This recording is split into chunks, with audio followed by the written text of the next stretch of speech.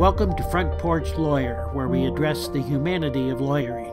Many attorneys are winning battles in the courtroom, but losing battles in their lives. From interpersonal relationships to stress management, Front Porch Lawyer explores topics that improve your practice, your lifestyle, and even your love life. Leave feeling a little more inspired with a smile on your face. Here's your host, Francine. Do you remember the story of Othello? Think Shakespeare.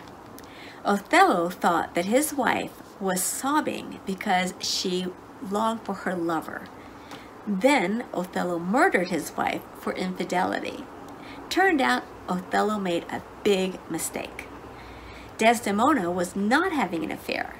She was crying because Othello had wrongfully accused her of having an affair. Wow, Othello really blew it. Hi, welcome to Front Porch Lawyer, where we explore the humanity of lawyering. I'm Francine, your host.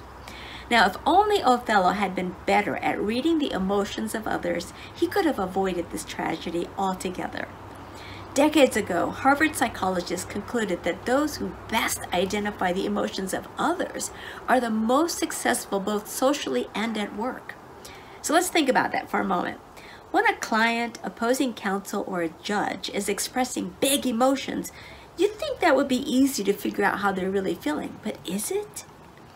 Desdemona's crying was a big emotion, but her crying could have meant many things. And Othello read it wrong because he jumped to conclusions based on Desdemona's behavior, her acting out, her crying. Then he ran with this inaccurate conclusion rather than checking in with Desdemona to clarify why she was crying. This is just one way that our brains get in our own way. Our brain takes in information and inaccurately perceives the meaning of information because that brain only has part of the information. When this inaccurate information gets in our head, sometimes we just run with it in the wrong direction, just like Othello did. Now, I did a video where I briefly mentioned thought distortions and gave out a handout on thought distortions. So you can go check that out. The video is titled Lawyers Conquering Stress, Part 2 of 3. And there's the link in the top corner of this video now, but I'll also include a link for it below in this video. Now, the key to identifying emotions in others is our own self-awareness. We use the same neural circuitry that makes us self-aware to perceive other people's emotional states. So the better we are at identifying our own emotions, the better we are at identifying other people's emotions. And this is why developing the ability to be more self-aware of our own emotions is critical to correctly perceiving other people's emotions and important for lawyers. So let's do a quick experiment to see if you're better than Othello at reading the emotions of others. So here's what I want you to do. I want you to go to YouTube and type in Good Will Hunting, Park Scene, Miramax. These are the words. I'm putting it on the screen. You can write this down. And I'll put a link to this video at the bottom of my video here as well. Turn off the sound. Be sure closed caption is turned off. And I want you to watch this and see if you can identify the emotions expressed by these two characters. If you can, watch it a couple of times with the sound off. After you've identified the emotions, watch it with the sound on and see how accurate you were and what else you learn. Now, pause this video and go watch the scene from the video on Good Will Hunting and watch it a couple of times without sound or words. Just go do it now and then come back. You need to pause this video and go do it. Now, if you didn't pause the video and go do the experiment, the value of what I'm about to share with you is going to get lost. So you're only cheating yourself. So please go do the experiment before continuing with this video. So this is the toughest part of an online video as a teaching tool, is I can't stop actually and make everybody go do this. So we'll just have to move on.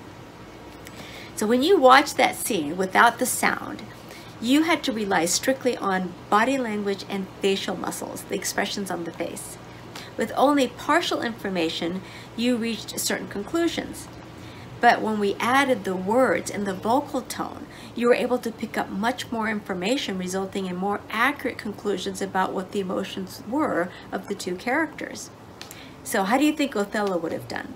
probably not as good as you.